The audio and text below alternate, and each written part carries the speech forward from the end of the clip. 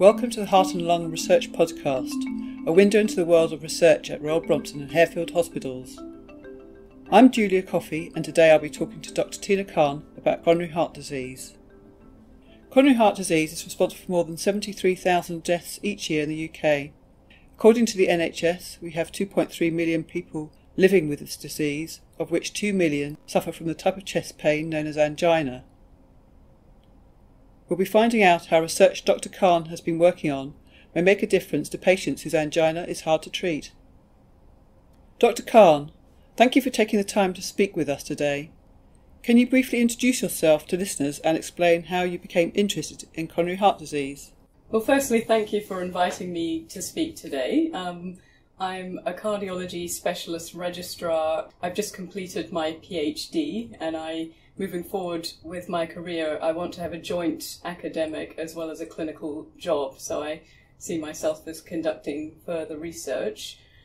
As a cardiology registrar, even throughout my clinical training and clinic, I really felt for patients who continue to suffer with angina in spite of the treatments that we can offer, such as bypass surgery and stents. And I really empathise with the burden that these patients experience. And so it was that which attracted me to this particular area of research, because I believe there's a real dearth of effective treatments for these patients. And I think a lot needs to be done to find new avenues of treatment options. Please tell us more about coronary heart disease and angina. I understand the word angina used to be used in medicine as early as the 16th century and originates from the Greek word to strangle. Yes.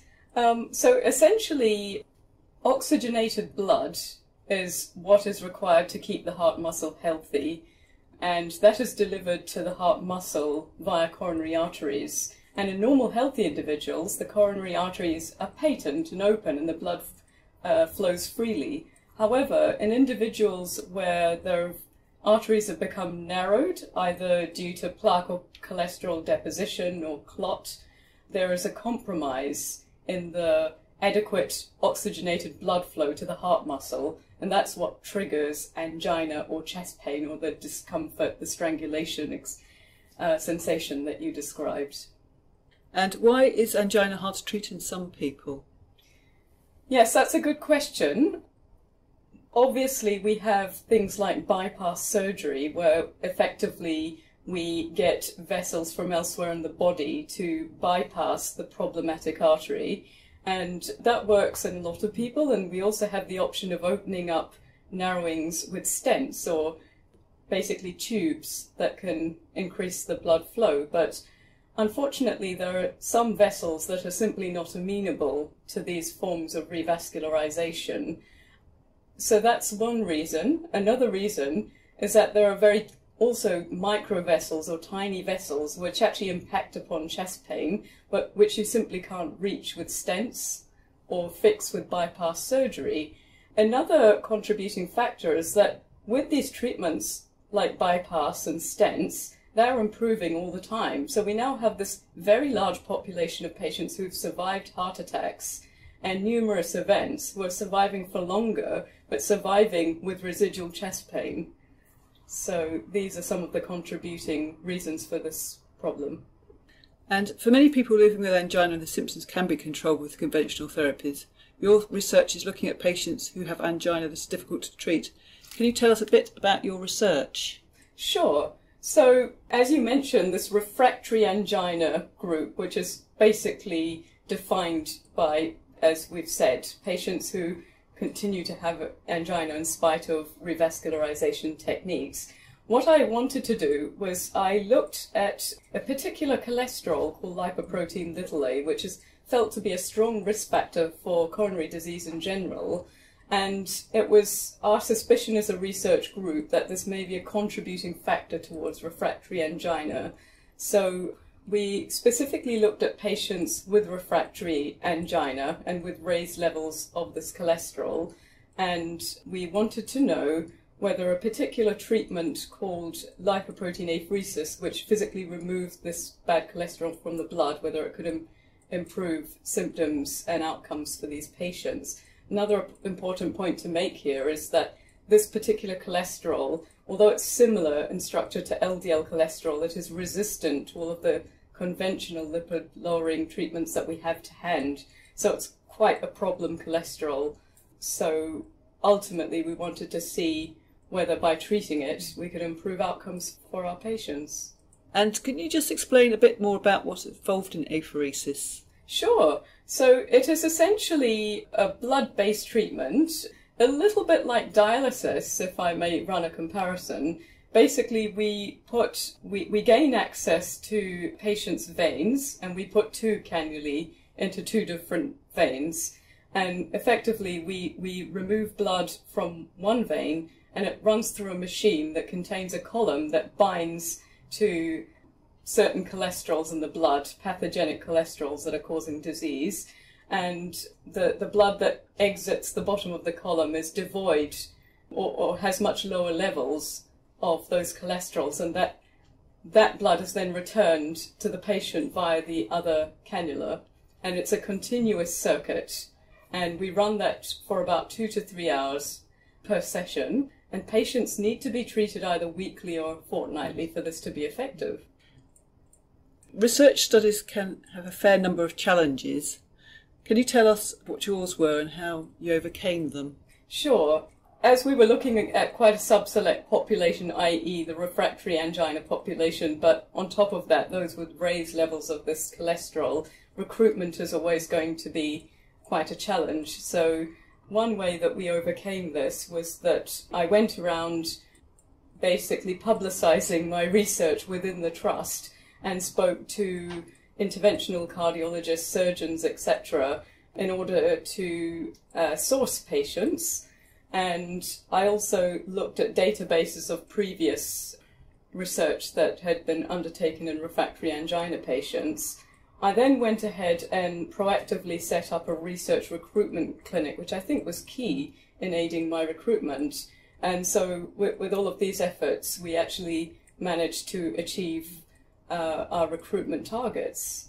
So that's one of the challenges. And another of the challenges is basically, once you've recruited patients, of course, compliance is key to a successful research trial. So we tried to support our patients in as much as we could to really to gain their confidence. I think we achieved that, and I'm very proud to say that we had excellent compliance in our research, but that of course was a concern at the beginning of the research, whether that would be feasible. And did you involve patients at all in helping you with the design? We did indeed. We had excellent input from our local patient advisory group at the very beginning of the trial. In fact, even before I recruited the first patient, I spoke with the Royal Brompton PAG group, and I told them about my research plans, and I also gave them copies of the patient information sheets and the documentation that I would provide for patients. And I was pleased to get very good feedback from them, and that they thought this would be a very useful and beneficial trial for patients. But I was also able to implement some specific suggestions that they had in order to make the research more successful. It sounds like this has been a very successful study to run. What did the study find? So it was a very interesting study, and we really enjoyed conducting it. Ultimately, it was a randomized controlled trial, but with a crossover design. So patients were either initially randomized to the apheresis treatment that I described or to placebo treatments, and they completed those treatments for a period of 3 months, weekly treatments for 3 months. And we did numerous investigations at the baseline and at the end of those 3-month periods. And then after a 1-month washout phase, patients then crossed over to the opposite treatment arm. Our primary endpoint, or our main outcome, was to look at the myocardial blood flow, which simply means the blood circulating to the heart effectively. And we looked at the ratio of flow at stress to rest, which is a good indicator of how good the blood flow is. And I'm pleased to share the fact that we did in fact find that there was a net improvement in the treatment group as opposed to what was seen in the sham group. And in terms of secondary endpoints, we also looked at the amount of carotid wall disease in terms of the volume of carotid wall disease. And we looked at that with MRI, as well as looking at the perfusion with MRI. And in that, we did find a small improvement as well. Other secondary endpoints, which of course I believe are much more important for patients, are that we looked at the patient's angina symptoms, and really that's what affects patients the most. And I'm pleased to also state that there was quite significant improvements in all 5 parameters of the Seattle Angina Questionnaire, which is a validated questionnaire for angina. We also looked at quality of life with the SF-36 questionnaire and found improvements in the physical component. And last but not least, we also looked at the exercise capacity of patients with the 6-minute walk test. And again, there we found a significant improvement in the treatment arm compared to sham. Of course, we also looked at lots of lab biomarkers, but I've named the key things that are probably most relevant for patients directly. The study's findings sound very exciting and could lead to much needed improvements in caring for people with hard to treat angina. What do you think the next steps will be? I think the next steps, I'm the first to acknowledge that my trial, although I believe it was nicely designed, was not a huge study. I would consider it to be a pilot study. So I think moving forward, we need to have a much bigger trial, possibly a multi-center trial, incorporating what we classify as major adverse cardiovascular events. So looking at what happens in terms of rates of heart attacks, stenting procedures, the requirement for bypass surgery, deaths in patients with refractory angina and raised lipoprotein a treated with apheresis as opposed to placebo, and follow them up for many years to get a better idea of the long-term impact on a bigger scale. I think also moving forward, I mean, my research really dealt with patients at the very end spectrum of disease, and i.e. refractory angina. I think in the future I would love to take a step back and look at primary and secondary prevention. So, for example, when someone first presents with their first heart attack, and if you identify lipoprotein a to be raised, do you go ahead and treat them for that then, before they end up with further sequelae of advanced coronary disease, or do you ignore it? You know, is there room to do something at that point? And then, so that's secondary prevention. And then taking a step even further back from that, say before people develop any sort of coronary disease, do we screen patients at a young age for lipoprotein a levels? And if we find it to be high, do we take a preventative strategy of implementing treatment from a very early stage, even before the onset of illness? So I think these are key areas of research that need to be conducted, and I would love to be a part of that. Another thought I have is that we have emerging therapies for lipoprotein in the future, which may rival apheresis.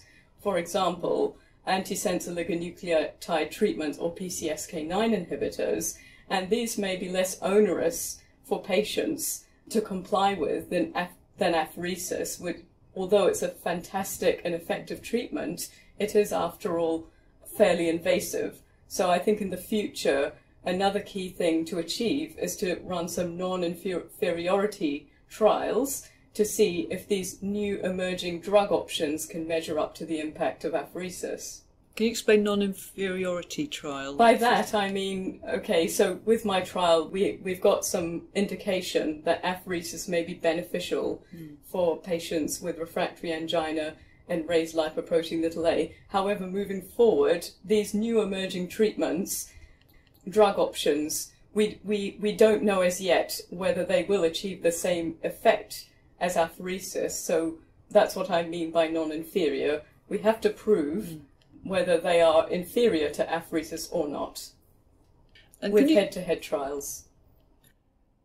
For research to make a difference, it needs to be disseminated, a word that literally means sowing seeds and goes beyond publishing. What has been your experience so far in sharing your findings? Yes, well, I was very honoured to be invited to present my trial findings at the late-breaking science session of the European Society of Cardiology conference in Rome 2016. So that was just a fantastic platform on which to present my research to thousands of cardiologists internationally. So that was a great opportunity. And of course, I do wish to, and I already have been invited to several other conferences to convey the research. So I guess that's a great way to convey the research to other specialists. Another way which we are also doing is that we aim to publish our trial findings in high-impact journals, and we're in the process of producing numerous papers arising from this research.